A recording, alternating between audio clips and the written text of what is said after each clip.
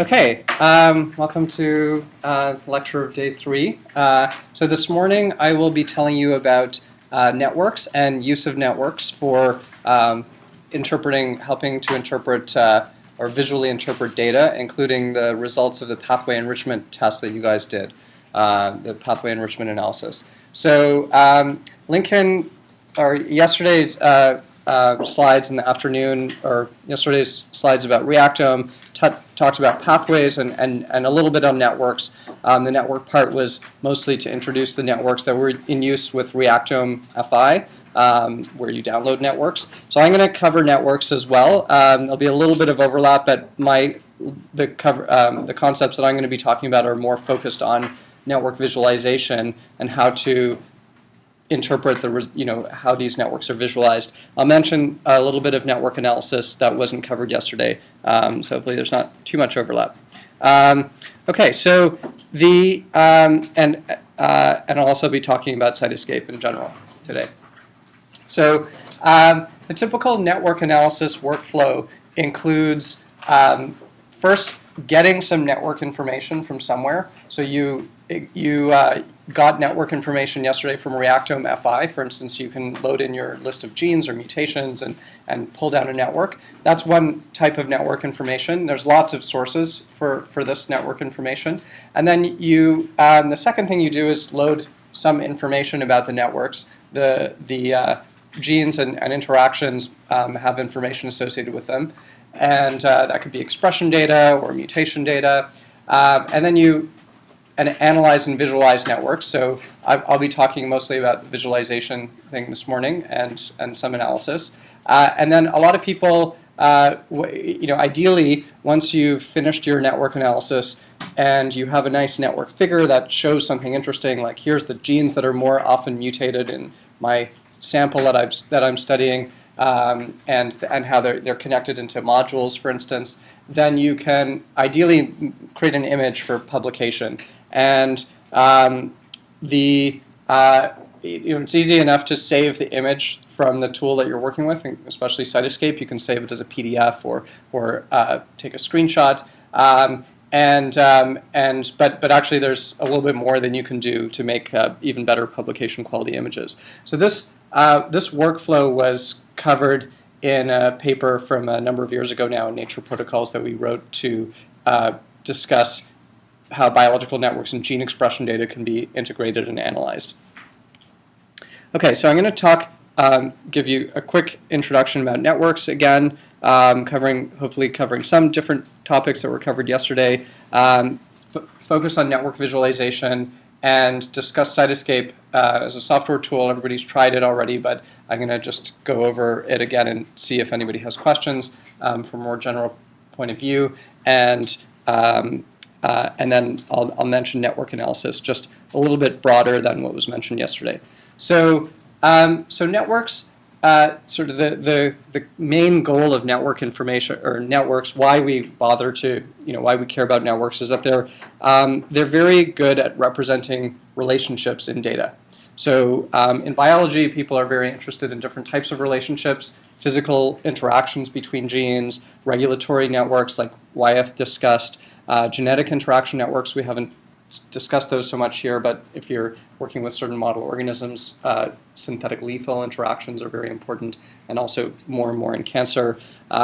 Functional interactions are interactions between genes where it might not be a specific experiment that defined the interaction, but the relationship means that the genes are somehow functionally related. So it could be that genes are co-expressed, or it could be that it's kind of a more general concept. It could be that genes are co-expressed, that they're physically interacting.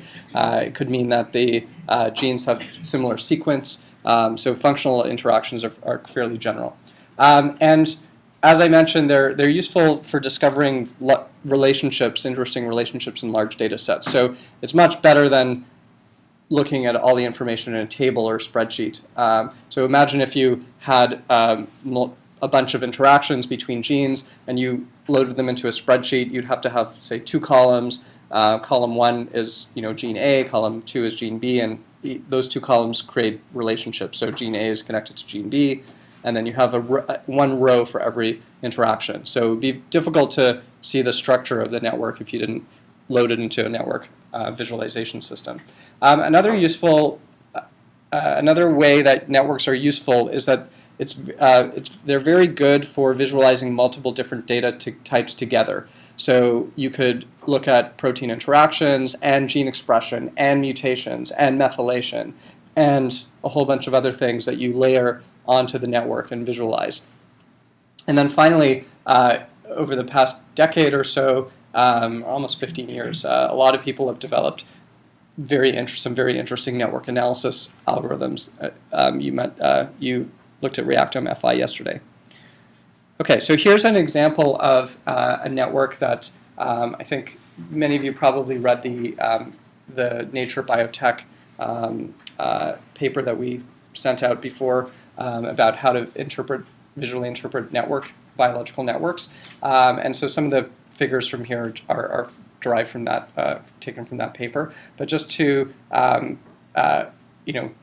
show this briefly, this network is a network of protein interactions between yeast proteins, and a number of different types of information is layered on this network. So gene function some information about gene function is layered on this network. So we have replication fork genes are colored red, nucleosome genes are covered green, and the width of the lines connecting the genes is proportional to some gene expression correlation from a gene expression data set that measured genes across the cell cycle. So genes at different points of the gene expression at different points of the cell cycle. So genes that have a thick edge or line between them are highly correlated across the cell cycle experiment.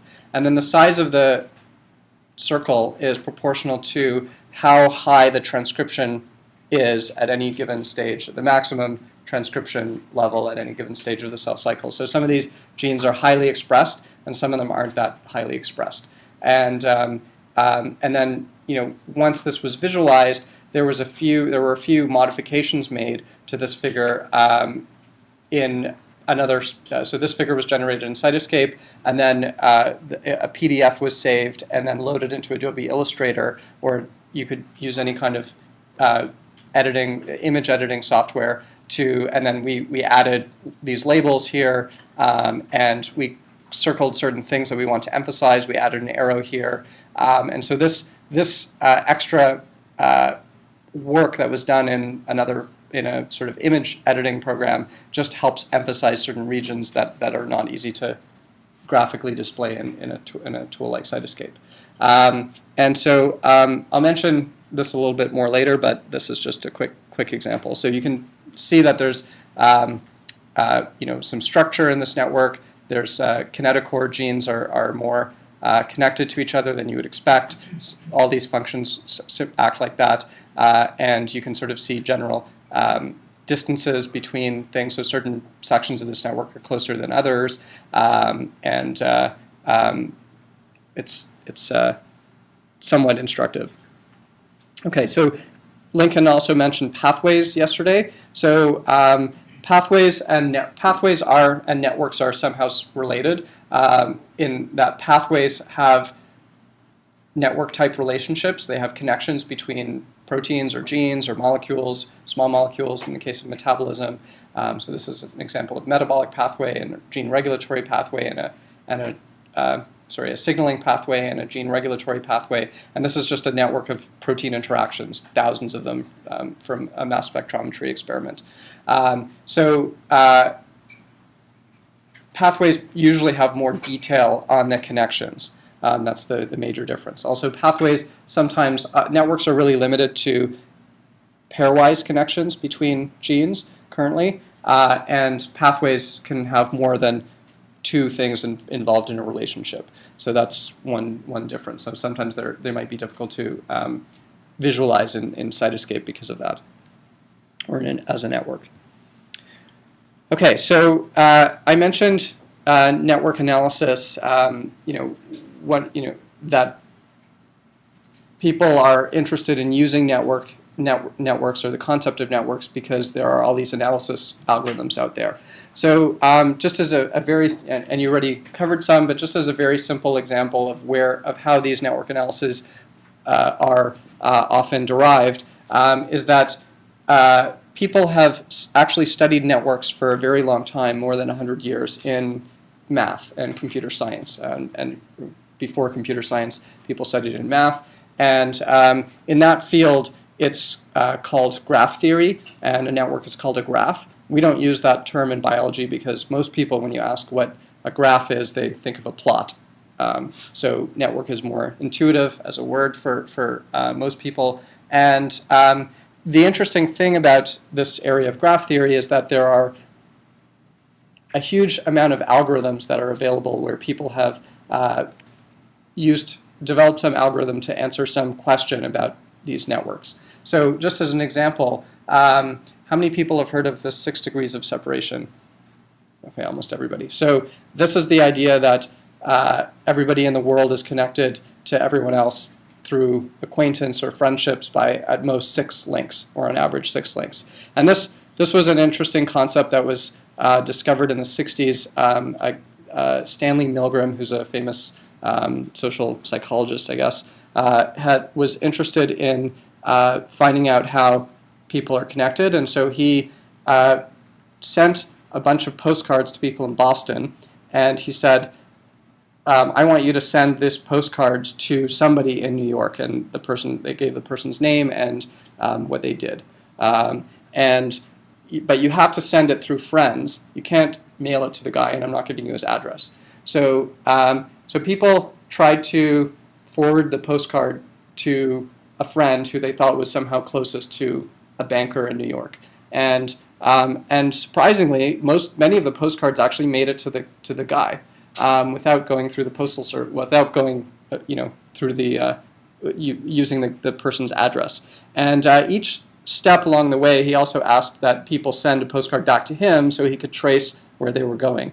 And he found that on average it took six jumps to get to this person for the ones that made it through. So that was an interesting experiment that was kind of fun. And I'm sure it's much smaller than 6 degrees now with Facebook. But the question that he was asking is, that was a time-consuming experiment, but it served its purpose to map social relationships. But the question that he was asking is, how are people connected in Boston to New York, and what path can you follow to get from one person to another? So if you know the full network, there's a computer science algorithm called breadth first search that is guaranteed to find a connection if it exists, and if it finds a connection, it's guaranteed that it's the shortest connection, or one of the shortest connections. There could be lots of different possible routes that are all equally short.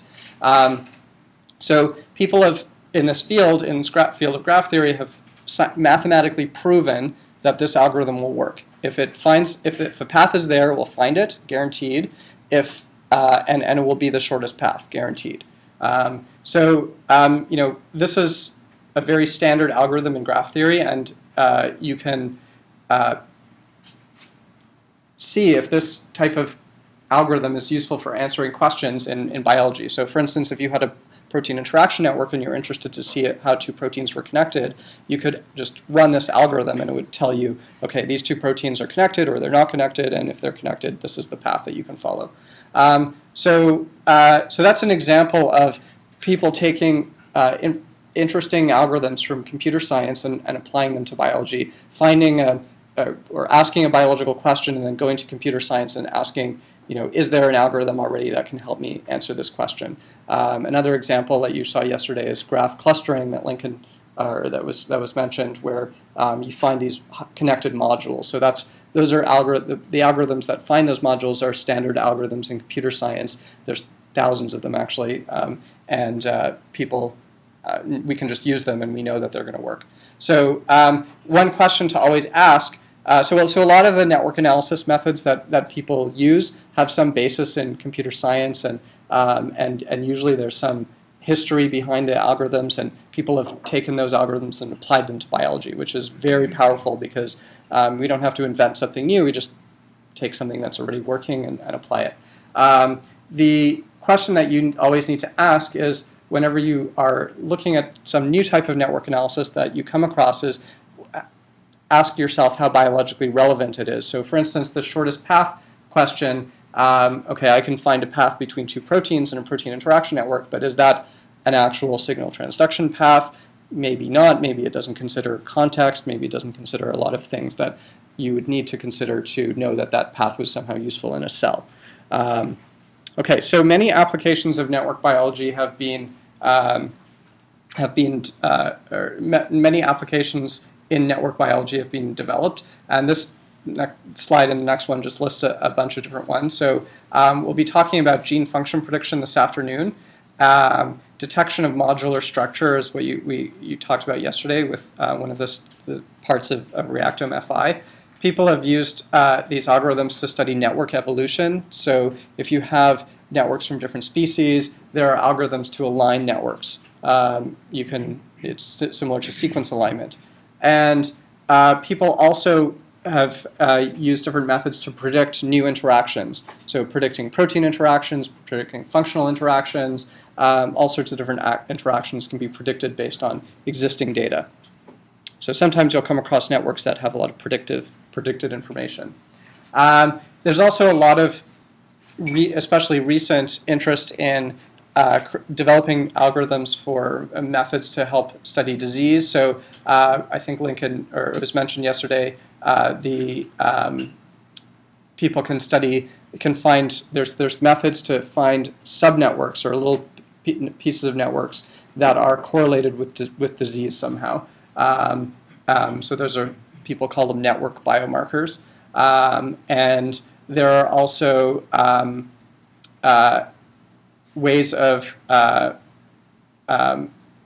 doing genome-wide association studies with networks, which we can talk about. So I'm not going to go through these in a lot of detail, but each one of these has a Cytoscape plugin available actually that you can go and check out, and we'll talk more about that a lot more later. Okay, so I mentioned that it's always important to consider how biologically relevant these networks are. So networks are a model of how we think the cell is working. They only capture a certain type of information, relationships between often genes, and I think it was mentioned yesterday how you can have different network mappings, and I'll just mention that.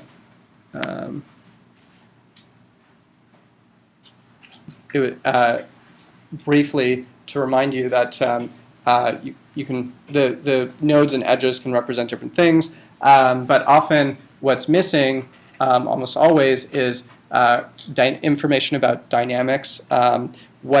Often networks are representing some static image, so it's not showing you how things are changing over time. There are actually a lot of ways of representing this information using more detailed mathematical models. We're not covering it in this course, but there's quite a lot of software and tools out there and resources for doing mathematical simulations of pathways and biological systems.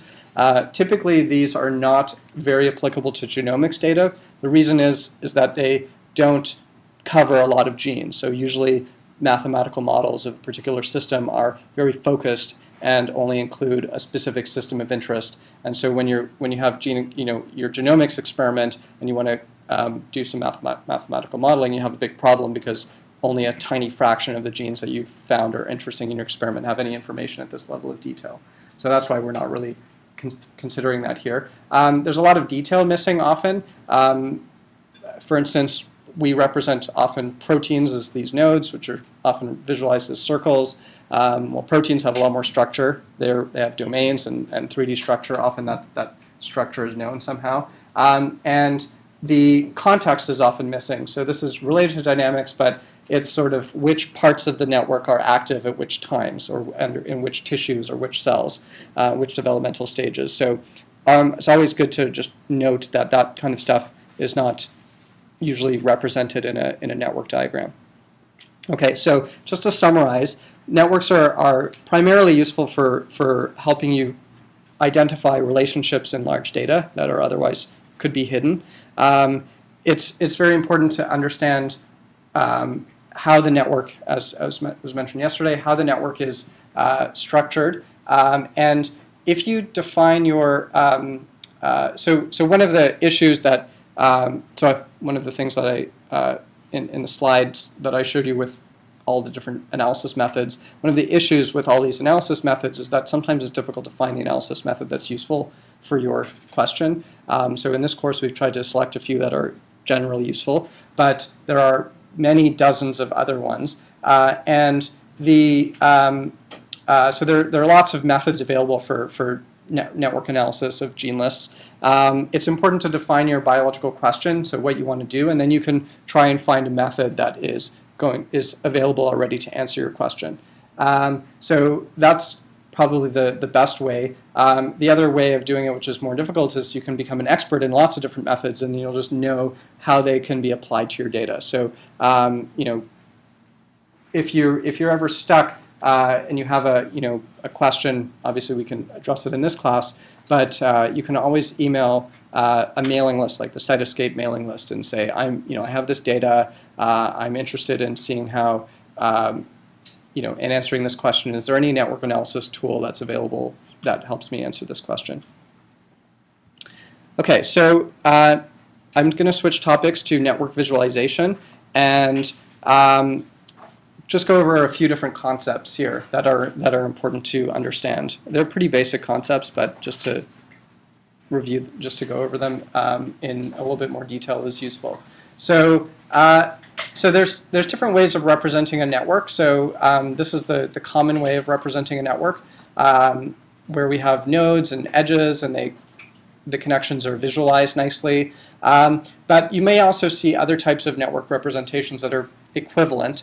They just visualize differently. So the basic way of representing a network as a table is what I explained earlier. So if you just have a list of relationships and you load them into a spreadsheet, you can visualize them as this table like this. You might have some additional information associated with these connections, like the strength of the connection or what experiment was used to derive that connection.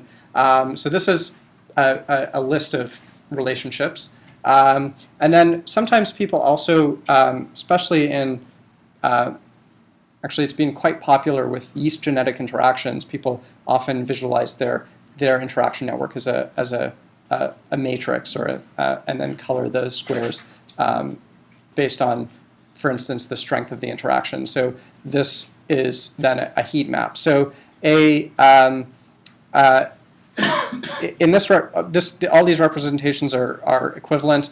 This blue interaction here is shown here. It's between A3 and A5, A3 and A5, and then this blue one is here, and it's also here because this is a bit symmetric for relationships that are symmetric. You have A3 connected to A5 and A3 connected to A5. So this matrix basically has all the nodes or proteins or genes on one side and the same set of proteins and genes on the other side, and then you color the square wherever there's an interaction. And usually heat maps also apply some clustering to the rows and columns to organize rows based on, put similar rows together and similar columns together. So you may have seen that before. And the major difference between these, why one would be more useful than the other, does anyone know why one would be more useful than the other? It might be easier to see. I was going to say it might be easier to see modules in the heat map, but I don't think that's actually true. It may be. Any other ideas?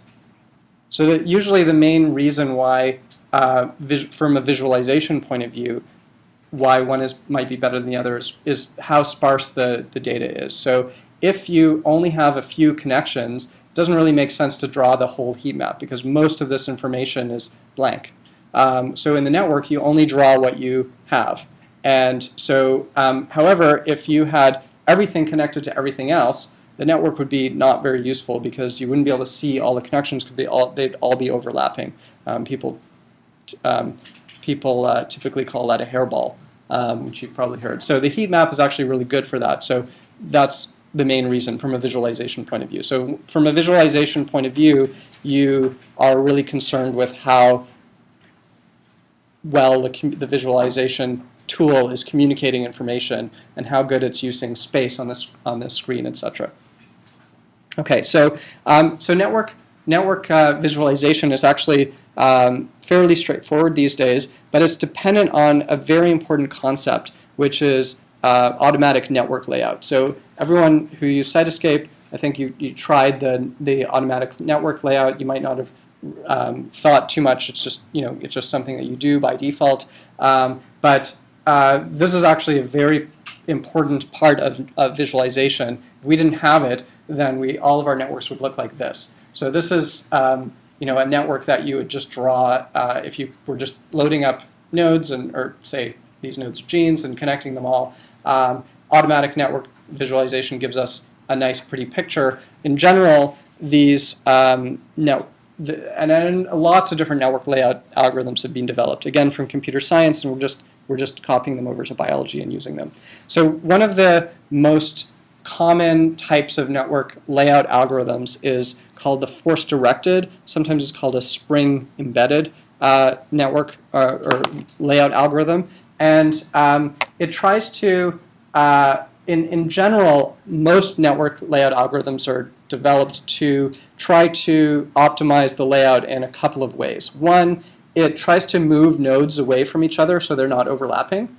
And the second thing that they generally try to do is reduce crossings of edges. So if you have connections between genes that cross each other, the more times you have a crossing, the more complicated the network looks, and it's difficult to trace the connections because often if there's lots of crossings, you won't actually be able to kind of see how things are connected. So you want to reduce the crossings. The ultimate reduction is that you have no crossings. That's not easy to achieve. In fact, it's impossible for a lot of networks. But that's the goal of most network layout algorithms. So these force-directed layout algorithms, the way they achieve this is they use a physics-based idea where the nodes are represented as positive charges that repel each other. And the edges are somehow pulling each other. So maybe they're represented as gravitational forces where the nodes want to come together, but the nodes are like charges, so they're kind of pushing each other apart. Sometimes the edges are thought of springs. So they have, you may remember from high school physics, you have a spring constant and a resting length of the spring, and the spring can kind of bounce and compress and bounce. So so those concepts are used, and by these algorithms, and the algorithms simulate a system like this. And you can think of it as kind of taking a network that has nodes and edges that are kind of springy, and you throw it up in the air and it's jumbling around, and then when it lands, it kind of comes to rest, and it's figured out that nodes are, all the forces are figured out so that the nodes are far away from each other and the edges are pulling things together such that nodes that are actually highly connected are more likely to be close to each other. So this is that's sort of generally how these force-directed algorithms work.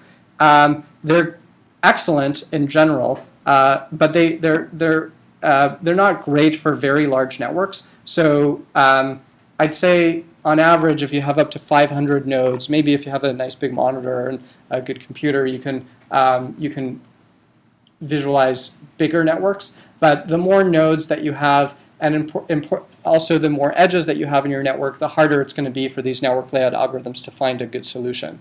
So bigger networks tend to give hairballs, and the only way to reduce that is to remove some nodes or some edges. So general advice whenever you're trying out the network layout is to use a force-directed layout algorithm first. If you have, but it's not the only type of network layout algorithm that exists. There are others that are specialized for certain types of networks. So if you have a network that is more like a tree, for instance, it's a pedigree or it's a protein sequence phylogenetic tree or the gene ontology hierarchy. There are hierarchical layout algorithms which kind of create lay trees out very nicely. And there's other types of network layout algorithms as well. So general advice is to try force-directed first, and also try different layout algorithms and see which ones work best. You don't always have to rely on one. And what works best is what's visually clear to you in a couple of ways that I'll tell you about later. Okay, so tips for better looking networks. So if you're ever going to, I briefly mentioned this earlier, if you're ever going to publish a network figure that you make, then you really should adjust the layout manually. So these automatic network layout algorithms work quite well, but generally they don't do as good a job as you can do if you're moving things around yourself. So they give you, a lot of help, but then if you're for publication quality images, you usually can move things around. So one of the things that often happens when you do these layouts is that, for instance, you might have node labels like gene names on your network. And some gene names are longer than others. The network layout algorithms typically don't consider the label. So the labels might be overlapping each other, and so you might want to move the nodes around so that you can reduce that overlap. Whenever you have any kind of overlap, you want to kind of reduce it. Another useful tip is to load the network into a drawing program like Illustrator, move the labels around. You might want to emphasize certain things, color things differently, as I mentioned. Okay, so one of the big problems that people face with networks especially when they're really big, as I've mentioned a couple of times, is that they get a hairball, affectionately called. Sometimes people call these things something else. Somebody called this once the Death Star, this is a really big network. I think there's over 3,000 proteins in this network. I think there's over 3,000 connections in this network with hundreds, almost 1,000 proteins. And it's kind of difficult to see what's going on. So you definitely see certain things, like there's a big connection here, there's a big section here that's highly connected. This section isn't as highly connected. Here's another sort of module maybe. But in general, it's kind of hard to see. So if you are faced with something like this, you really need to zoom into something or filter it in some way to get a better picture. So often you can, there's a couple of ways of doing this. So in this case, I took a few proteins from this network and I zoomed in just to see the connections among those proteins. So these are proteins involved in cell wall integrity and in yeast. So if you have particular processes or sets of your gene list, for instance, defines a set of genes that might be interesting, and maybe your gene list is really big, so you might have a way of focusing your gene list to a smaller list of genes, and you can just look at that list to see how it's the connections among the genes in that list to see how they're organized. Another way is to reduce the number of connections. Sometimes the connections have confidence associated with them, and you can remove connections that are less confident and focus on the strongest signal, and then you'll relay out the network, you'll see some structure, and you can keep on doing that until you see some structure. Okay, it's an interactive process that really requires often a lot of tuning. It's not often that you can just press a button and get a nice network unless your networks are small. Okay, I mentioned as well that you can layer on a lot of different types of information on your network. Often this is done visually using different types of visual features. So you can imagine that you have all sorts of different ways of representing nodes and edges. So we have different shapes for nodes. We can have different types of connection lines that connect to show connections. We can have different types of arrows. So here you might want to say this is an inhibiting arrow, this is an activating arrow. There's color, size, shape. And in this network that we've seen before, we've used a bunch of these things. We've used color, size, the width of the edges are proportional to some data. So there are a few different types of data here. One, transcriptional amplitude for size. This is a second type of data that we had. The color is a third type of data we had. And then the actual data that kind of creates the structure of this network is protein interaction data. So there are 4 types of data overlaid, kind of combined in this network. And it's really up to your imagination how you want to visualize your your data, you can choose to visualize data in any way. I mean, there's certain natural ways to visualize certain types of data. Like, for instance, if you have gene expression data that's on a continuous scale, you might want to visualize that as a color gradient. But you could also visualize it as a size gradient, so bigger nodes are more differentially expressed. It's really up to you. Okay, so as I mentioned briefly before, interpreting these types of networks, there's sort of four major ways that four major concepts that are important for that to look for in networks when you have a network. So one is the relationships between these different types of data. So here we can see that there's a highly connected region that's all green, and the nodes are all big, and the edges are all really thick connections. So this means that the nucleosome, we know that this is a nucleosome. It is highly expressed in the cells across some stage of the cell cycle. All the genes seem to be co-expressed, so they're tracking each other, and they all have protein interactions. So we can quite easily see that pattern by looking at this network. It would be much more difficult to see that if all that data was present in tables. So those are relationships between data.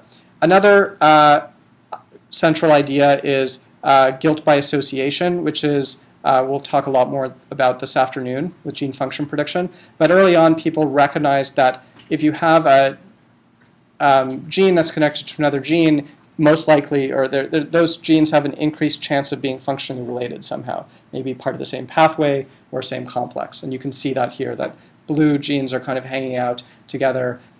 Usually, it's not always the case. Like, here's a gene that's blue that's not hanging out with these guys, and actually, when I looked this up, it's being misannotated somehow, so it wasn't correct. Somehow it wasn't correct in the data that we downloaded to make this figure.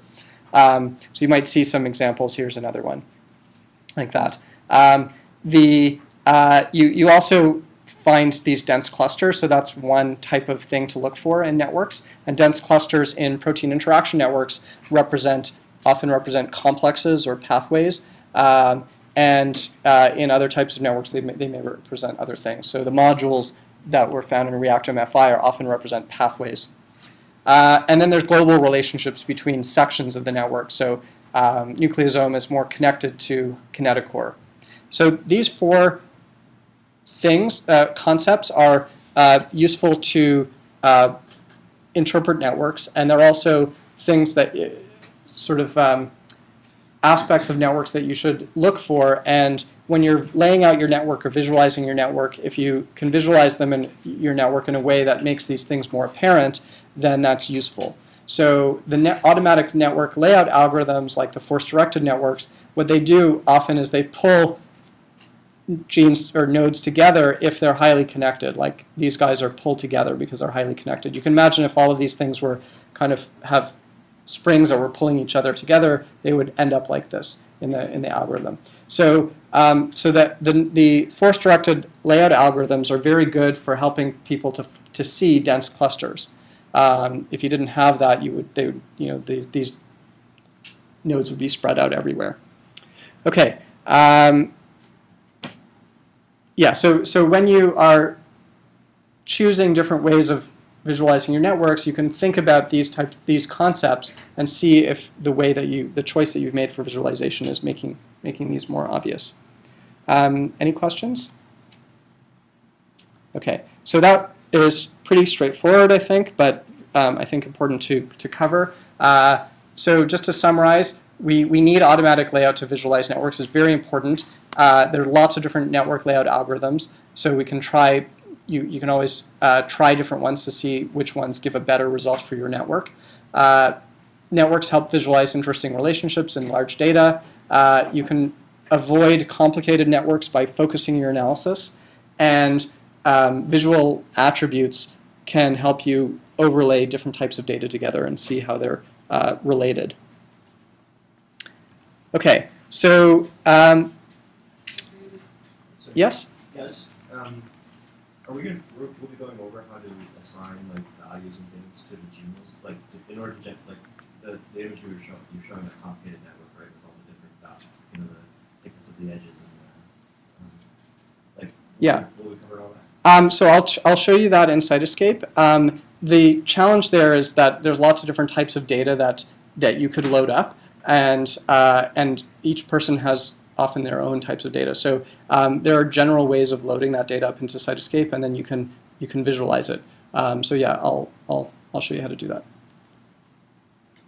Okay. The only issue is getting the data. So sometimes some data is easily accessible, and some data you might have to collect from different places and put together. Yeah, sure. I guess I was just generally, are those basic features of Cytoscape or those plugins that help you? The visualization is a basic feature of Cytoscape, and pulling in the data as well. But loading in the data from kind of generic tables is what's part of Cytoscape initially, by default. Okay, so I'm going to switch to discussing Cytoscape. So Cytoscape, as you know, because I think probably everybody's tried it out by now, as we assigned that before the course, is a free software for network visualization and analysis. It was originally developed at the Institute for Systems Biology in Seattle in 2001, and since then it became an open source project, which meant that they gave away all of the source code that was used to develop the application, and lots of additional groups joined to help develop the software. And my group in Toronto is one of the around 10 groups around the world that is working on this. Trey Eideker is in San Diego, and Benos Rukowski in the Pasteur Institute were originally at the Institute for Systems Biology, so they were the originators of this project, and lots of other people have joined in. The idea is that, as you guys probably know, most of the labs that are involved in tool development aren't really often interested in being tool developers. They're interested in scientific questions, but they have to have some tools. They have to develop some tools to help them answer their questions. So if there's a number of labs that are interested in the same questions, they can share the workload by sharing the development of the tools, and each person spends less time developing tools and more time on their science, but they're sharing all the tool development. So through that effort, Cytoscape has grown to be a software that is quite useful and fairly standard for network analysis and visualization. There are lots of extensions or plugins. Now they're in Cytoscape 3, which we're not including in this course right now. They're called apps, and I'll tell you more about that. And the idea with Cytoscape, as I've already mentioned with networks in general, is that you somehow you load up information to Cytoscape. You load up network information and also experimental data, and then you visualize it and analyze it and use it to answer some question that you're thinking about. So Cytoscape by default helps you manipulate networks. So you can select a set of nodes and copy that to a new network. You can filter and query nodes and edges. It has lots of features for automatic layout, and it has some features for pulling in data from standard repositories, like searching interaction databases to get network information. But one of the most powerful parts of Cytoscape, the reason why it's popular, is other than the fact that it's free, is that there's a large community of developers and people using Cytoscape. So it has 5,000 downloads per month, and there's tens of thousands of users. So all these users have helped develop tutorials and case studies and publications. So there are lots of examples of how to use a lot of the tools in Cytoscape. There's a good mailing list for discussion. Questions are answered on that mailing list. They're pretty much guaranteed to be answered within a week, and often they're answered faster. There's a lot of data and documentation, and now there are over 160 plugins that extend the functionality of Cytoscape. These are all hosted now at the App Store, apps.cytoscape.org. This is very useful if there's a plugin that does something that you want. It's maybe not useful if you can't find a plugin. So if there is no plugin that does what you want, then you can always build your own that requires a lot of knowledge right now in Java programming. So you either have that knowledge yourself, or you have a friend who has that knowledge, or you hire someone, a software developer. And in the future, this will probably be easier by future versions of Cytoscape will support programming apps in different languages like Perl or Python or other things like that. So it might be easier. So you'll be able to script things.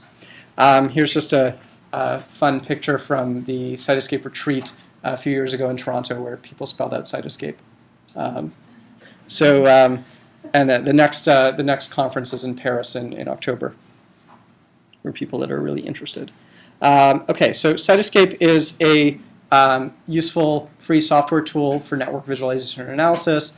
It provides basic network manipulation and visualization features out of the box, and then you have to download plugins usually to extend the functionality, especially for analysis. So, okay, so I've loaded up Cytoscape 2.8 here, and I'm going to load up a couple of files. So by default, Cytoscape works with Cytoscape session files. Cytoscape session files are a file format that Cytoscape uses to store all the information in a session. That information can include lots of different networks that you've loaded up, attributes on the nodes and edges, all your settings for how you want things visualized, and all that gets saved into one file. You can only load up one session at a time. If you try and load up another session, each session is kind of like a project. You have everything set up for yourself for that project. If you want to load up another session, it will say you can only load up one session, and it will switch from one session to another. The session files are .cys, and it's actually a zip file. So if anyone's interested in looking inside, you just rename it to .zip, and you can unzip it, and there's a bunch of files in there that you can look at if you're interested. The common issue that people one thing that's not intuitive with Cytoscape initially is that you're wondering how you can create your session file. How do you get data into the system?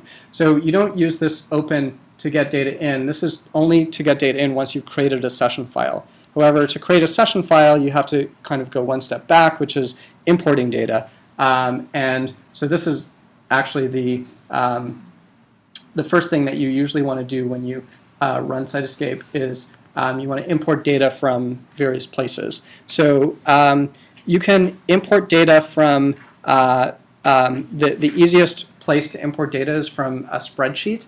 This is sort of the standard way that most people would import data. There's also ways of importing data from different web services and files from different places, so different format of files. So the important thing with Cytoscape is that there's two major types of, important thing to understand with importing data is that there are two major types of data to import. One is the network, and one is the attributes. So the network is the connections between genes of interest, and the attributes are attributes of the genes, like we covered a couple of days ago.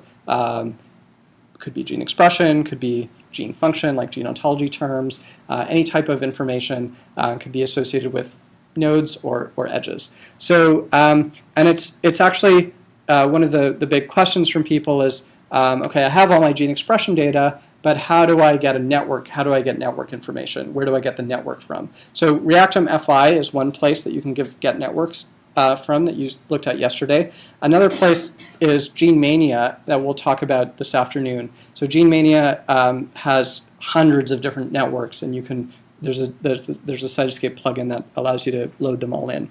So I'm going to just start with a network type of network information that we already have, and I'm going to select it from the set of sample files that come with Cytoscape. So if you go to the Cytoscape directory, there is a sample data directory, which you probably have seen, that has a lot of different sample data, and mine's a little bit messy, so I always forget which. Let's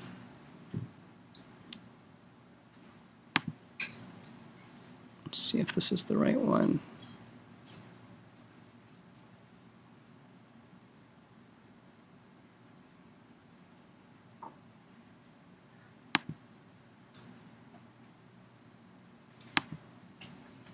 So I've loaded up a spreadsheet, an Excel spreadsheet that has information in here that is previewed here. So there's different columns. These two columns represent the protein interactions in this case that I have. So I'm going to select those to import, and then there's a type of interaction here. So I happen to know that there's a type of interaction here. This type can be anything you want. Any of the information associated with these interactions can be anything that you want, any kind of random information, arbitrary information that you choose to load up.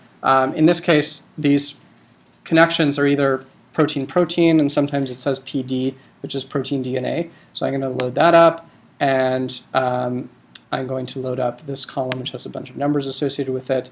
I have to select how the interactions are defined in this file. So which columns contain the source and the target. So column 1 is the source. I'll just say is the source. Column 2 is the target, and column 3 is the interaction type. So these are colored here now. And then this is just additional information here.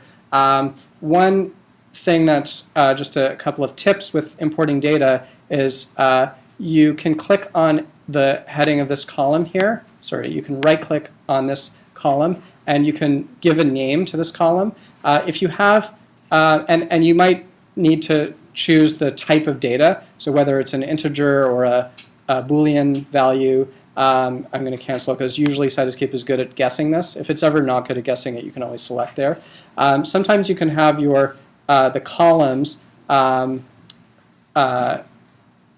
have a heading, like you would often have in a spreadsheet. And then if you have a heading in your file, you can click the Show Text File Import options, and you can say transfer the first line as attribute names.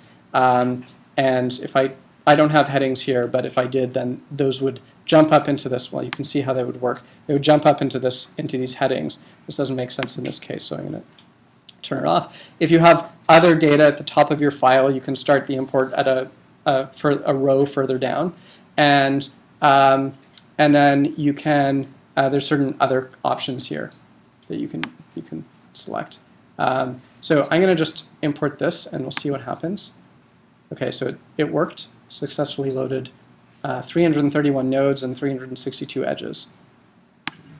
Okay, so now that I've loaded this data in, you can see that it's a hairball, right? So I'm using these buttons here to zoom in and out.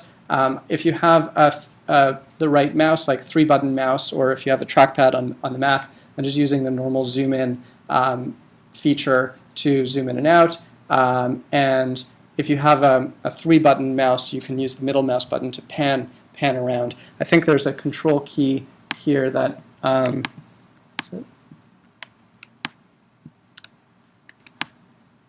so it's not working on this laptop, but the typically the 3-button mouse, the middle mouse button you can press to move around. If you don't have that, you can always use this window to move around the network. Okay, so this network is what you would see if you just loaded in a network of interest that you had already in a table format. I'll talk a little bit more about why you would use this table format versus something else. And then the first thing that you would do is lay out the network in some way. So I talked about force-directed layouts. One of my favorite force-directed layouts is called Y-Files Organic. So that is, I like it the best, so I'm going to click that, and it lays out the network. So I'm going to now zoom in to the network. And as I zoom in, you might notice that the labels aren't showing here, but as I zoom in more, the labels show. So this is an optimization that Cytoscape uses that makes looking at visualizing large networks faster. It doesn't show all the details when you've zoomed out. But there's some default options here that might not be useful, might not be your preference of the option. So if you're interested in always showing the detail, you can always go to View, Show Graphics Details. And this is improved in Cytoscape 3, but it's a similar idea. So you can show the graphics details, and now whenever you zoom in and out, the labels are always there. All the graphical details are going to be there. So that's sometimes confusing for people where they don't see the labels because they haven't zoomed in far enough. How does the organic layout work? It's a force-directed layout, so it's the same way that I mentioned. Yeah. So it basically just says if you can tweak parameters that.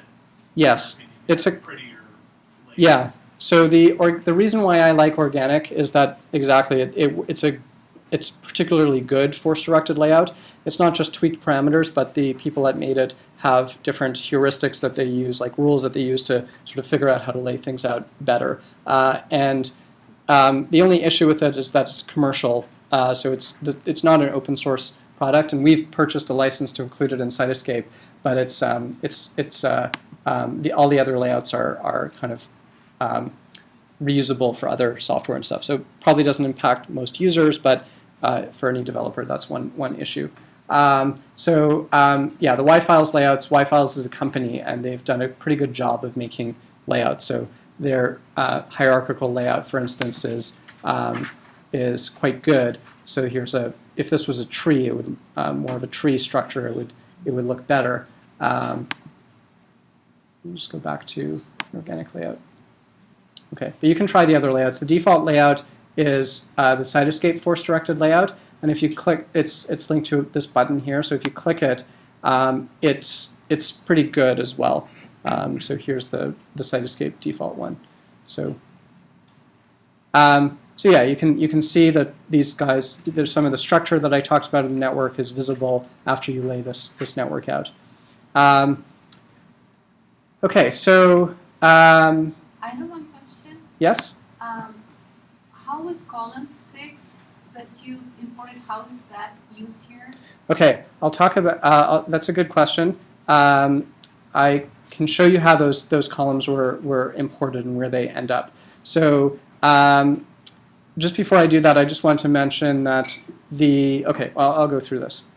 So the attributes that you load up in the network are not shown here by default. They're present in here, and actually one of the annoyances of Cytoscape 2 series is that this data panel, sorry, it's cut off here to change this. These panels here can be turned on and off by this view menu, so I'm going to hide this results panel because it's taking up a lot of screen real estate.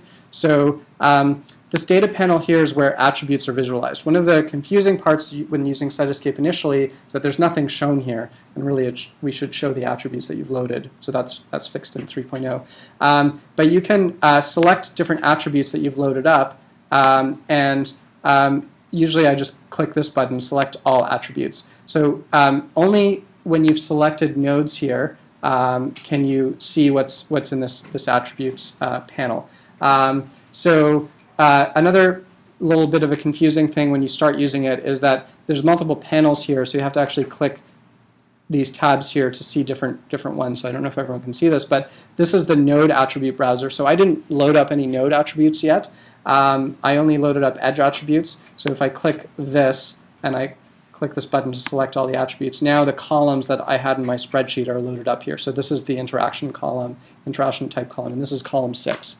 So I can, unfortunately, this column 6 is all one number, so it's not going to really change things. So I'll show you, I'll load up a better example with a lot more data to show you how visualization works with this data.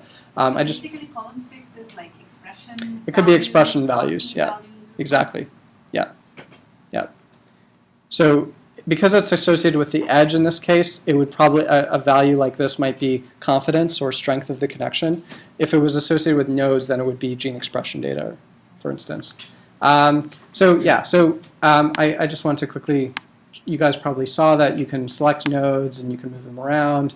I don't know if you saw this way of aligning and distributing nodes, like you can rotate nodes. Which is fun, but sometimes useful if you're making. So there's certain things that you can do with these align and distribute that that help you with publication quality images. If you're doing manual layout and you want to align a whole bunch of nodes in a line, you can just go here and say, okay, I want to have these all lined up like this and distributed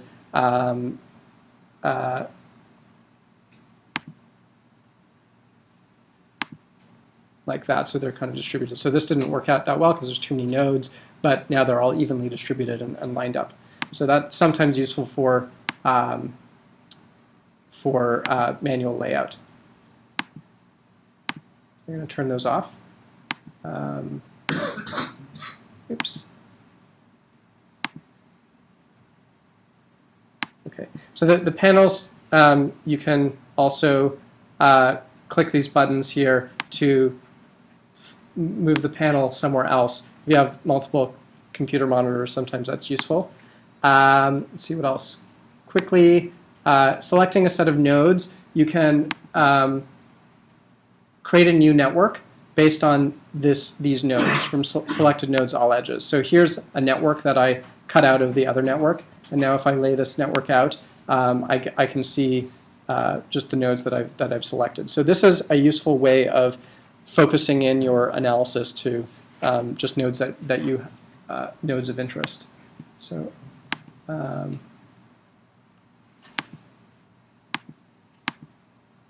Okay, so and then this network that I created is a sort of a child of this network here, and I can go back and forth using this thing. There's these windows here also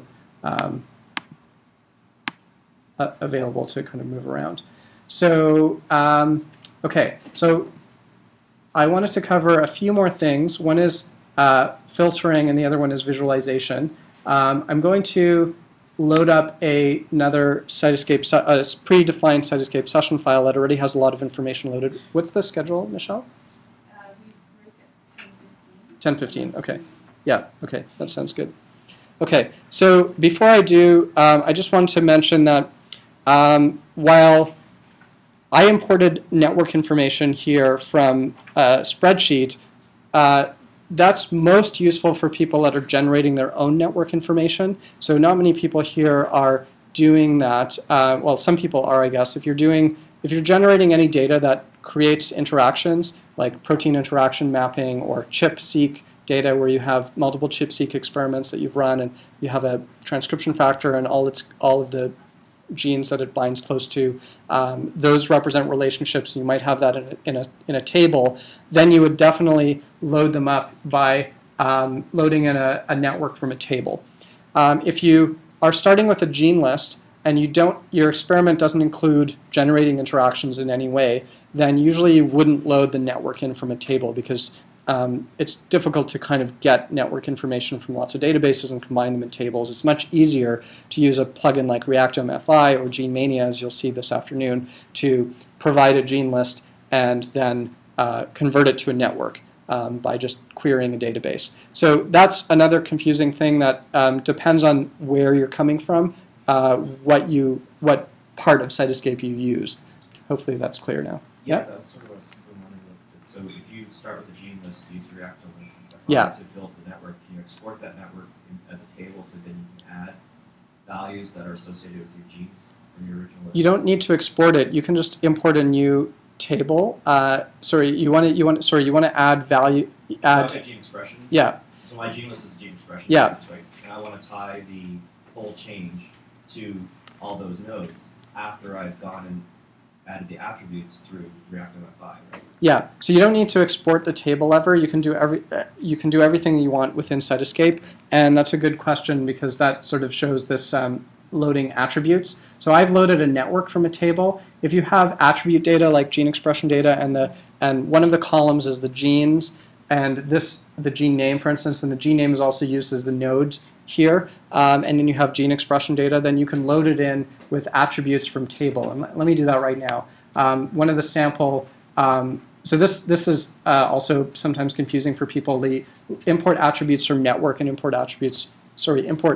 network from table and import attribute from table have very similar screens here. So sometimes people get them confused. But I'm going to import node attributes. I'm going to quickly go through here and find one here that is node attribute table. I'm opening up. This table has a whole bunch of information here about these nodes, although here it's mostly gene ontology information. So let me see if I can find an example where it's gene expression data. I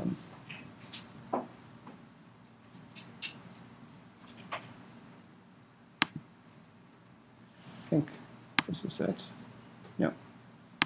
So these files that I'm loading up, if they're not tab delimited, they won't get parsed properly here. So actually, one of the things I can do is I can go to show text file import options, and I can say instead of a tab, use a space, and now these things get parsed correctly. So parsing is just a computer science term that means pulling data out of a regularly defined file. So so now I have my gene name and some gene expression data. This file has headings, so I'm going to import the first line as attribute name. So now these jump up here, and now I can pretty much import and oops, I need to. Okay, I think that by default it just defines the first column to be the identifier that you're using, but you can also choose another column here as your identifier column, so that if you have a spreadsheet with different columns like Entrez gene IDs and Hugo gene names, and your network is Entrez gene IDs or Hugo gene names, then you can match it up. Okay, so let's see what I did wrong here.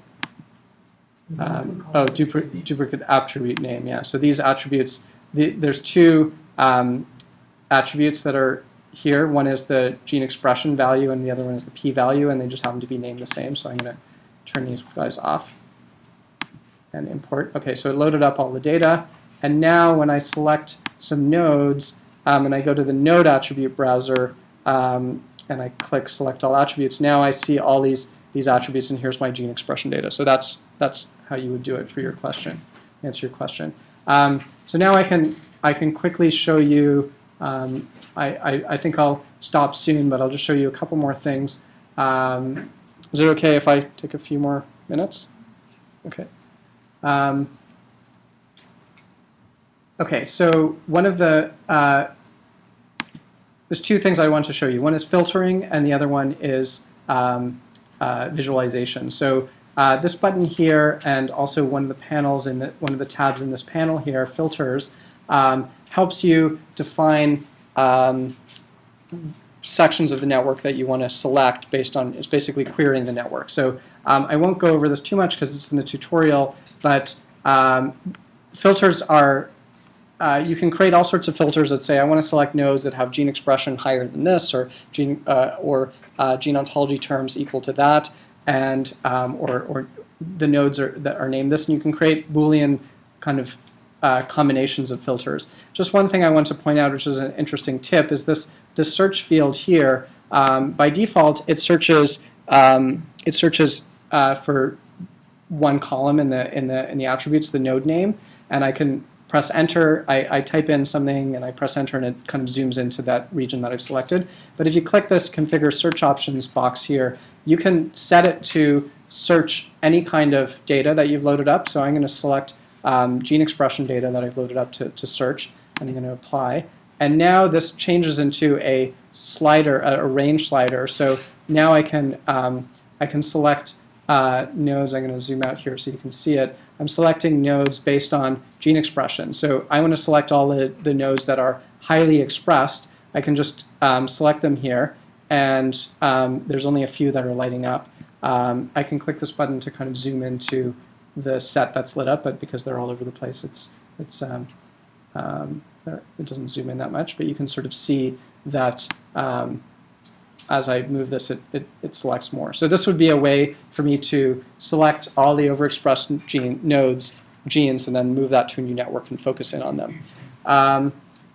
And you can do similar things with this filters box. It's just more complicated, and there's a tutorial that you can follow.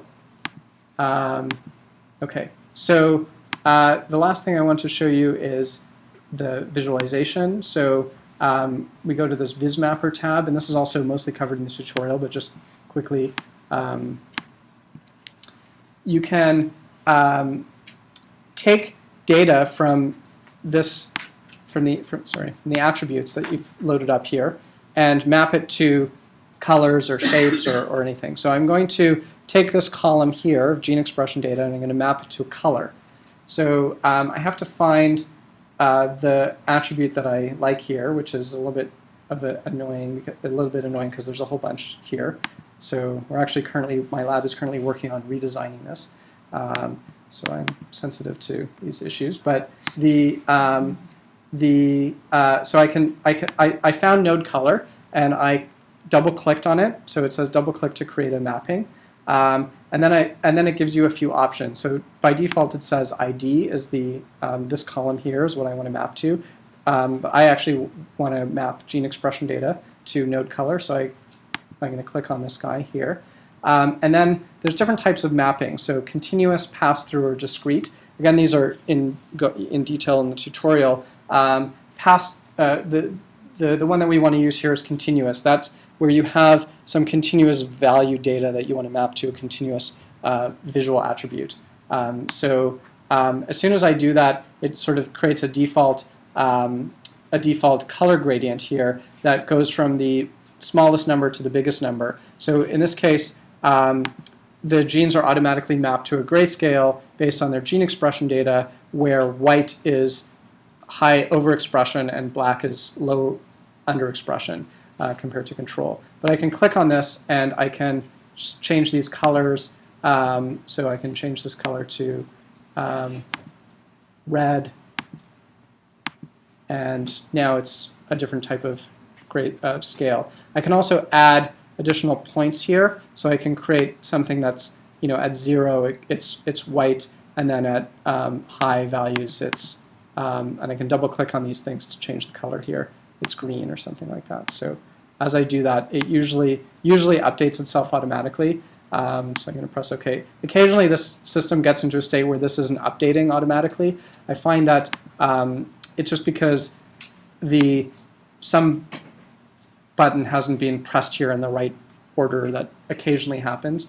And so sometimes you just have to reset this to get it working again. And sometimes a workaround is to hide the graphics details or toggle this graphic details like hide and show, and then everything gets reset in the visualization system. So so that's the basics of visualization. There's lots of different options here that you can try out. The plugins menu allows you to load in plugins, which you've already seen before the workshop, hopefully, to load up your Reactome FI plugin. I think that's it. Okay, any questions? Yep. Okay, so during the break, a couple of people asked questions, so I'll just review some of those. So one question is, can you undo in Cytoscape? And yes, there is an edit undo function. It doesn't always undo every action, but most of the actions, like moving nodes and laying things out, are undoable. Some of the plugins that you run aren't. The people who program the plugins didn't implement an undo function, so it's not undoable. So you can just check if what you're doing is undoable. Otherwise, you can just always save your session. People also asked about Cytoscape Web. If you are, if you are programming a website and you want to visualize a network on the website, there's a Cytoscape Web system that helps you do that. It's not a tool like Cytoscape that runs on the web. It's just a programming library, but it's useful for some people. Okay. Other questions were more specific, so I'll if other people have them, we can repeat them. Okay, so I talked about, I just gave you kind of a quick summary of Cytoscape, and there's some tips about features that I think are useful. This is the workflow, the sort of typical workflow that you would follow for network analysis. So if you have your gene list, you So as I mentioned, if you already have a network, you can start with the network and load it up into Cytoscape. If you don't have a network and you have gene lists and gene attributes like gene expression data, you need to load that into Cytoscape, and you need to convert it to a network. And so these are tools here that help you convert your gene list into a network. And what's missing, is Reactomf5. It's actually mentioned down here. But then once you have your data in Cytoscape, yep. Because I got this question during the break. Can you just distinguish maybe which tools you use if you have non-human? So GeneMania supports, so if you have non-human data, Reactomf5 is only human. GeneMania supports 7 model organisms, and a couple of additional ones are coming online. Quaid will mention them probably this afternoon.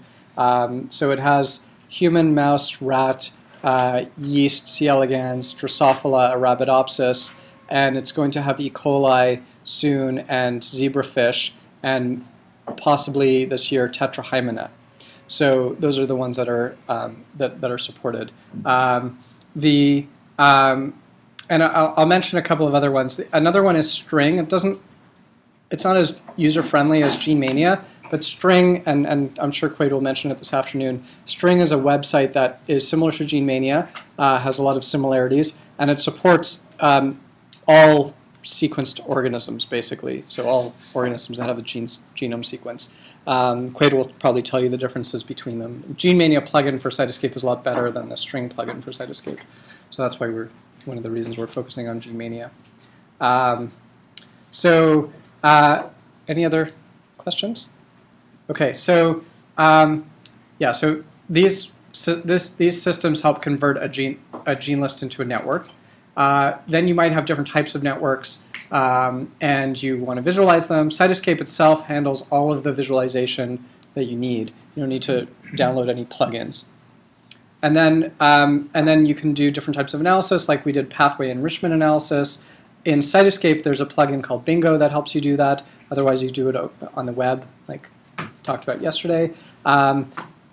Gene function prediction, we'll talk about this afternoon with GeneMania and String.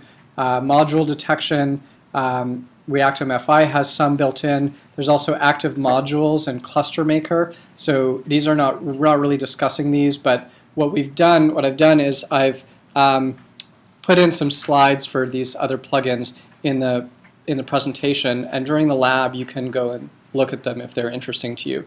So and there's also some if you have a regulatory network, one of the things that people like to do with regulatory networks is look for motifs like feedback loops or feed-forward loops or things like that. And so if you take a network that's generated from the tools that Wyeth mentioned, there's a tool in Cytoscape called NetMatch, which helps you kind of identify these little motifs.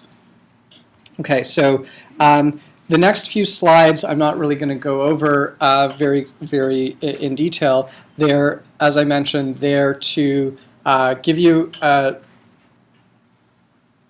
quick intro to to some of the other plugins that we found are useful, but not generally useful for everybody enough to cover it in a course with the time that we have. So Vista Clara, for instance, helps you visualize lots of different gene expression data at the same time, and you can play a movie. So for Cytoscape, you can follow this. So each one of these slides basically has an intro of the tool and then like a lab that you can follow if you're interested. So during the lab time, if one of these tools is interesting for you, you should be able to find a little lab here and follow it. So Bingo, that does enrichment analysis. You get a visualization that looks like this of the gene ontology, and the nodes are colored. The gene ontology terms are colored by how enriched they are, so that's sometimes interesting visualization. Cerebral is a little bit outdated, but it's a interesting tool for visualizing different conditions and time points of gene expression data on a network. So it shows you different plots. Active subnetworks is a tool for finding regions in the network that are connected and significantly differentially expressed across multiple conditions. So it's trying to find, given a network that you have, plus some gene expression data across multiple conditions, you find a region that's sort of active all over across all those conditions or across some subset of conditions. Network clustering, there's a tool called MCode that can find clusters in a network. And there's also Cluster Maker, which is mentioned on the flowchart that I showed you. If you don't have any network information available from GeneMania or Reactome, you're working on an organism, for instance, that isn't even completely sequenced, but you know that there might be some literature information.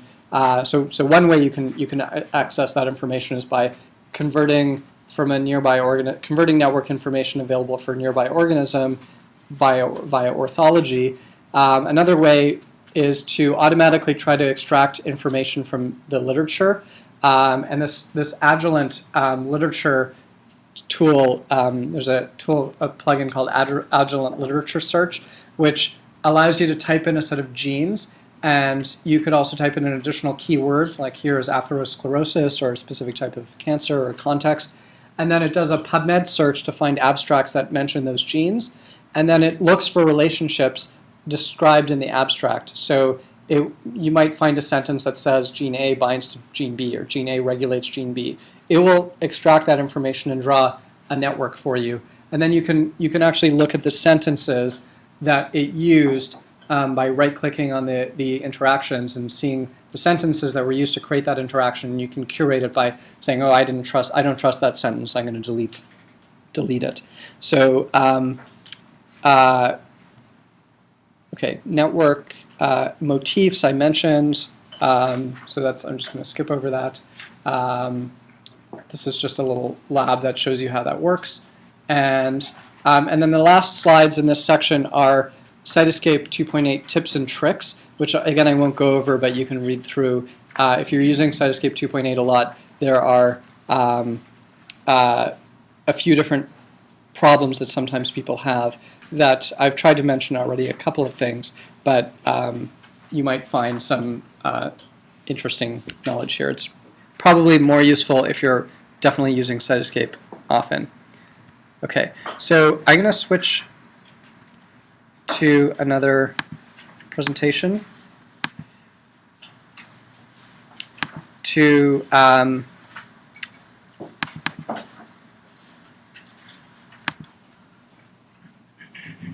introduce the lab.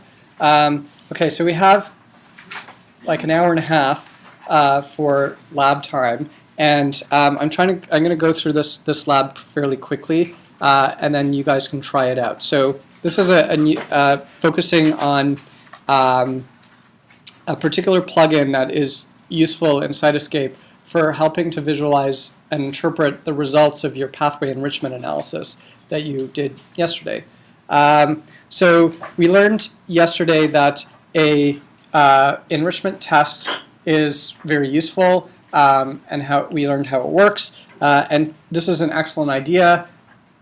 More than 10,000 papers have used this method to help interpret their data. And as you saw yesterday, you get this big table of pathways and how enriched they are. And one of the issues with this, looking at the data like this, is that there's actually relationships between these pathways. So, for instance, a bunch of these pathways, B-cell mediated immunity and myeloid cell differentiation, they're related to the immune system. They don't always say immune system, but if you know enough about biology, you can recognize a lot of different relationships here. And so it's actually, this presenting data in this table is not a great way of presenting it because there's a lot of overlapping pathways and a lot of pathway crosstalk, a lot of genes that are part of more than one pathway, and this information about a specific theme like immune system is just spread out all over the place here. So if we have a table where there's relationships between parts of the table, what's a good way of visualizing it?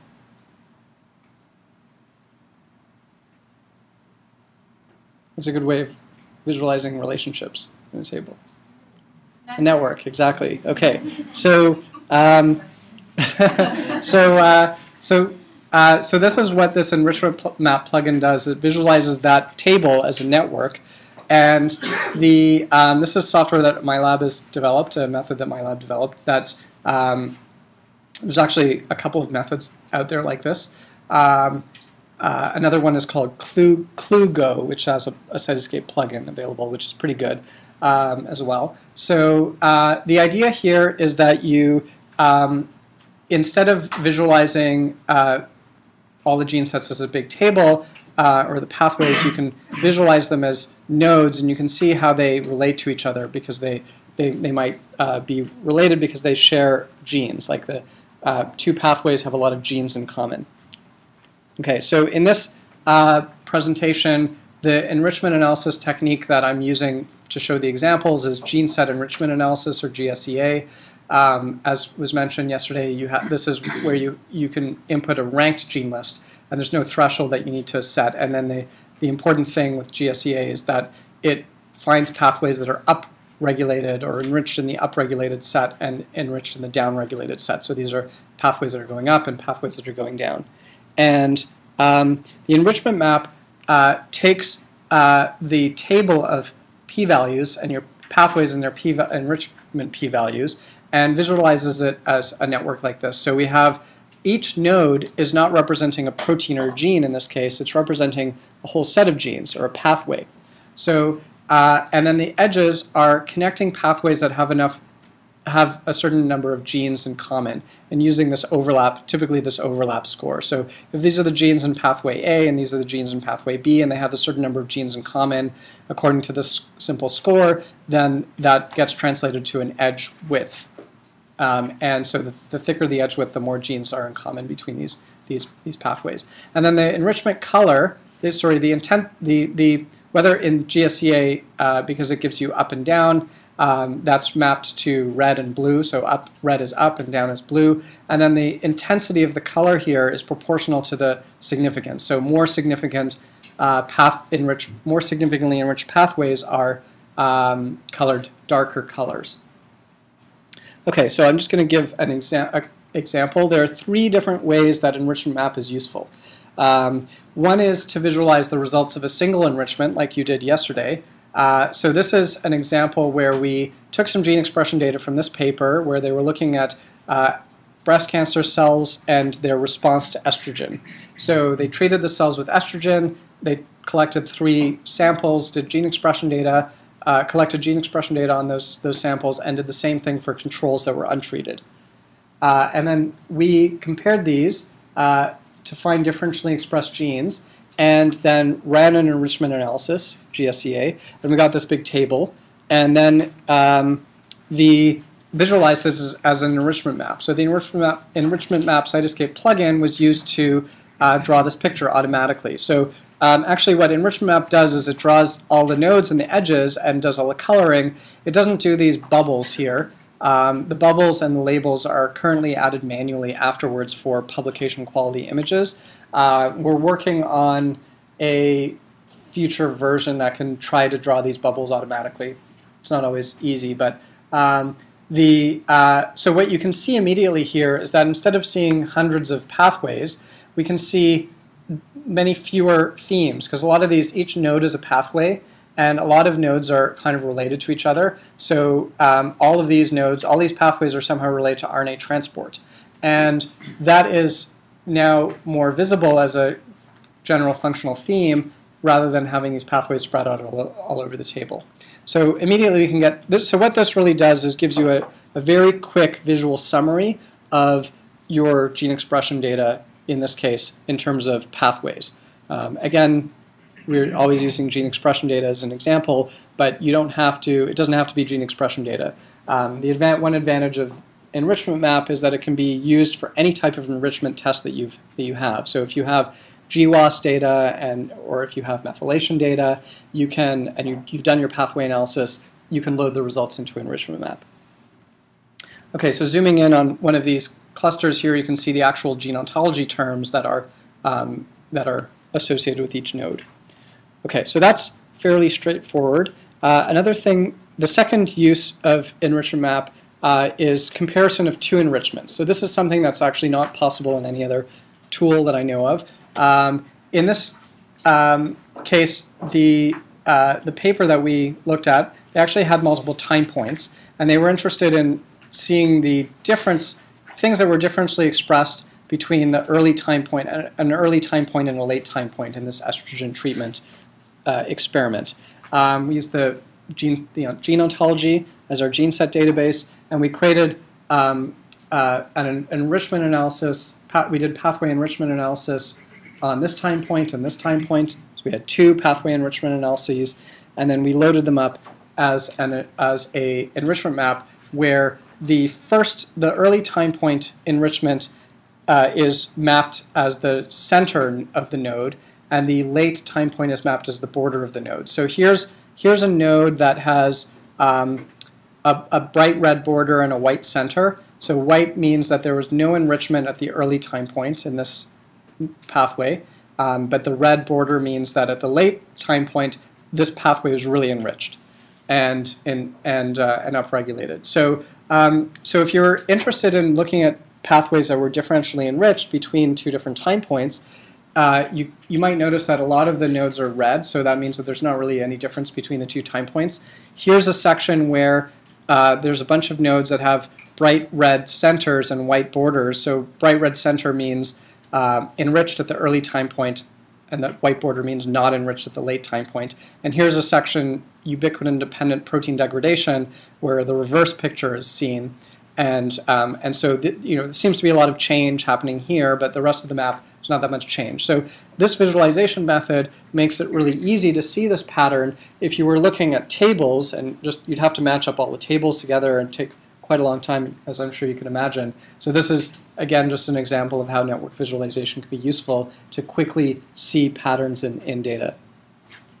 So zooming in on this little section here, if you have gene expression data, and other types of genomics data could be loaded up in similar ways, just with the appropriate formatting, the enrichment map tool allows you to click on a pathway and see the genes in that pathway and a specific heat map for that pathway. So I clicked on this node here, and I got this gene expression map, and you can see that, wow, there's a really big difference between 24 hours treated and untreated, and at the early time point, treated and untreated doesn't have a very big difference. So that's why this node has a bright red border and a white center, because this pathway is not really enriched at the early time point, and it's enriched in differentially expressed genes at the late time point.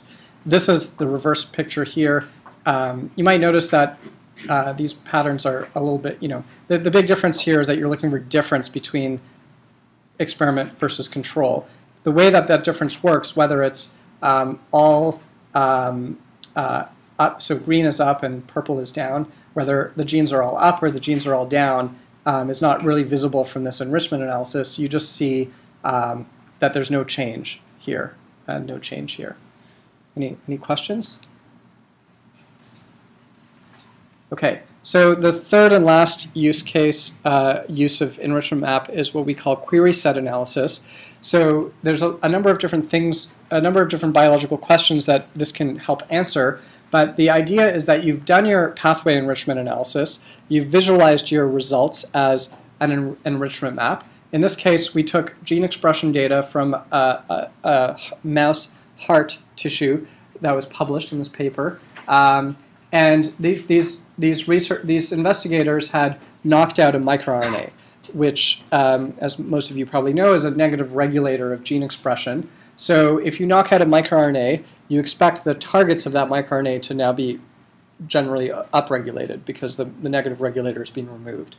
So we found that there's a lot of pathways that were upregulated and some pathways that were downregulated. So now we wanted to know how do the pathways that were up and down regulated, how do they relate to the microRNA targets that we know that are predicted in a microRNA target prediction database. We used TargetScan, I think, for this one.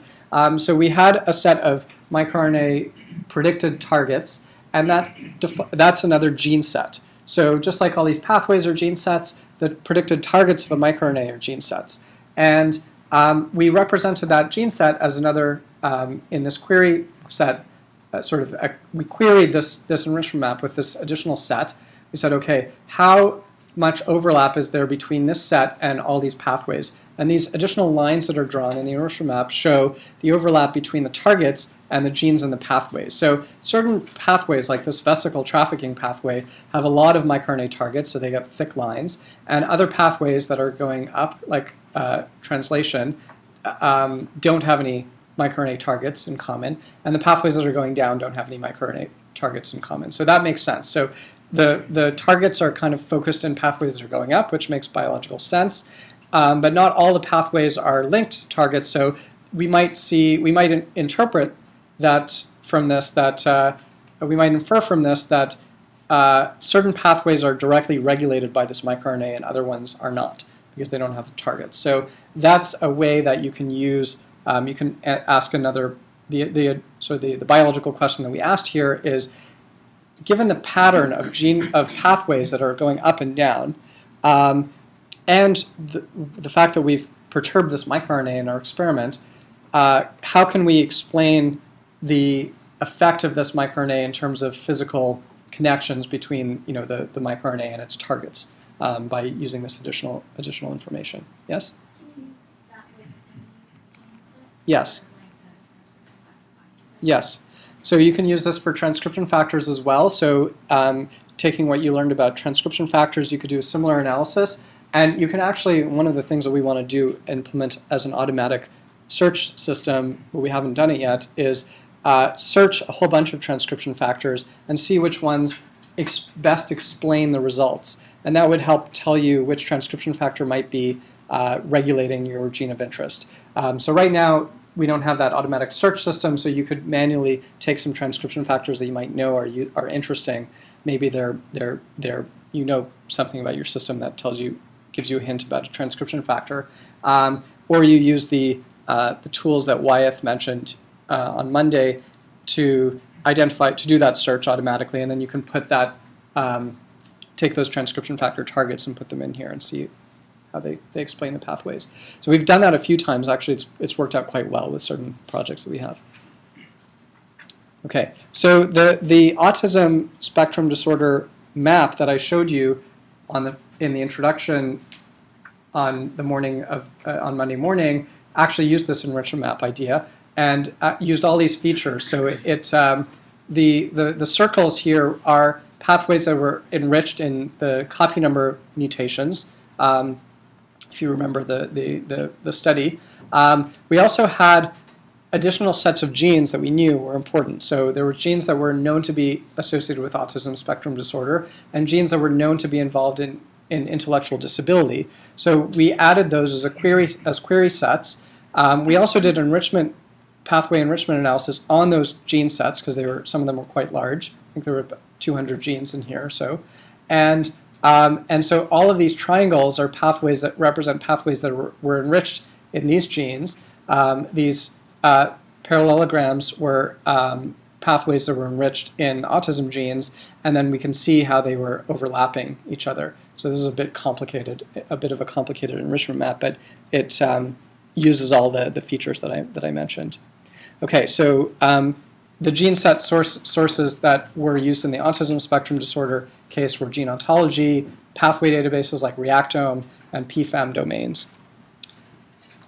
For your information. So this is the enrichment map plugin in Cytoscape. This is where you enter your data. Once you generate your enrichment map, it's displayed here, and you can click on nodes to see the heat maps. If you're using gene set enrichment analysis, you might know that there's a feature called the leading edge, which basically identifies the genes that are providing the strongest signal to the enrichment, or for the enrichment, and those are highlighted here if you load data from GSEA. And then you can interactively change the p-value and q-value cutoffs, and this will update automatically. So this is also a good way of exploring your pathway enrichment analysis because you can change those things interactively. So I mentioned that enrichment map gives you a very nice visual summary of your pathway enrichment results. What we'd like to do, and that's great. Usually, what you do when you are looking at that is the way that you would use that map is you would use it to quickly identify functional themes that look interesting to you based on your knowledge of the system. You might see things that are well known and so they're not interesting. You might see things that you didn't know about but look like they're linked to the phenotype that you're studying, and so those might be interesting. And you might see a bunch of stuff that you have no idea how it's linked to the phenotype, and so maybe that's potentially really interesting, but it doesn't have a link, so you're not going to follow up on it. So that's normally the way people think when they're looking at these enrichment results. So once you've identified something interesting, you'd like to zoom in on it and look at the genes, look at the gene expression. So for instance, we find that in this map, there's a region that looks very like it's changing a lot, and it incorporates a lot of gene sets that or pathways information that comes from Reactome, and one of the pathways is Reactome apoptosis. So then what you'd like to do is download the pathway, the apoptosis pathway from Reactome, and overlay your gene expression data on the pathway. And so we've changed from a network where the nodes represent pathways to a network that is a pathway where the nodes represent proteins, and we have overlaid gene expression data on here. And then you can zoom in. You might find that one region of this pathway is actually where all the differential expression signal is coming from one region. So zooming into this level to get a more detailed mechanistic understanding of the gene, the genes in your gene list is kind of a path that most people would want to take, and we're currently working on making this easier. You can do all of this in Cytoscape manually, but we'd like to have it more point and click in the future. I mentioned that one thing that Enrichment Map doesn't do right now is automatically circle the regions here and what I call functional themes. It doesn't automatically circle them and label them. So we've developed another plugin called Word Cloud, where you can select a set of nodes, and if these are all gene ontology terms, for instance, the Word Cloud will show you the most frequent terms using this Word Cloud visualization, which you might have seen on the web. A lot of times this is used as tag clouds. So the more frequent a word appears in the gene ontology terms, the bigger it's shown here. And so this is a signaling related cluster, and there's different signaling pathways in here. So this is sometimes useful for navigating an enrichment map. Okay, so that's basically it. Just Ruth, just to acknowledge Daniela Marico, who came up with this original idea, and Ruth Isserlin is a research assistant in my lab who developed this plugin. And one of the things that she really liked developing this plugin because she's using it a lot for her own analysis, and so she was excited enough about it that when she was presenting it at a lab meeting, she baked an enrichment map cookie, and then so I can tell you that this was really good. So I can tell you enrichment maps are useful and also tasty if you ever eat one. Okay, so so we're moving to the lab now. So the next hour and a bit is, I guess, we're finishing at 12:15 or 12:30? 12:15. Okay, so the next hour or so is the lab, and I'm not going to do a demo. I'm just going to let you guys try and follow the lab. In this lab, you can do a few things. So the main activity in the lab I'm proposing is try out enrichment map. So you need to follow these steps. You need to download if you haven't already done it, you need to load the enrichment map plugin from the plugin manager in Cytoscape.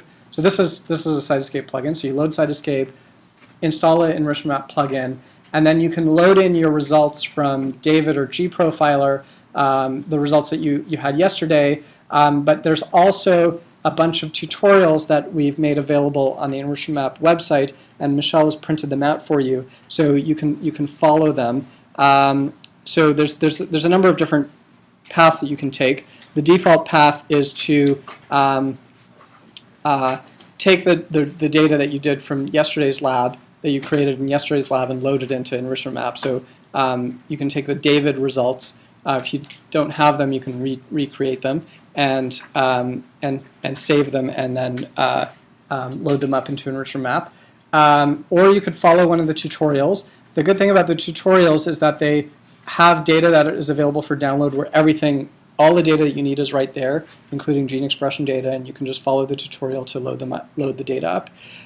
You can also, Veronique very recently added a tutorial that shows you how to take the liver data that you had in the integrated assignment and load that data up as an enrichment map. And then finally, you can try your own data.